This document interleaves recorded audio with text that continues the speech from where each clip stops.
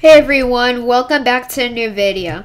So basically I made this video to explain what happened with this new guy who came on my server, and he basically hacked and got into console.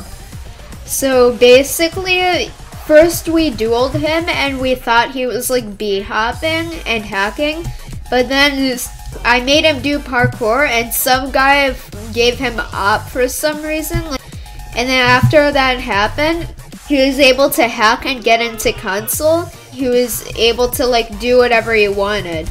My developer went on and used a program called TreeNet, where it basically blocks someone from going into the console.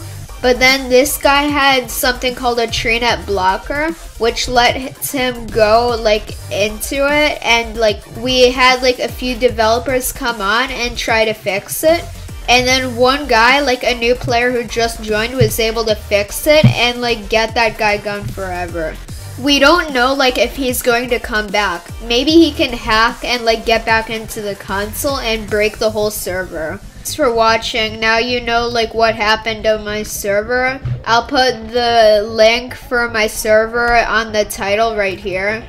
Thank you for watching.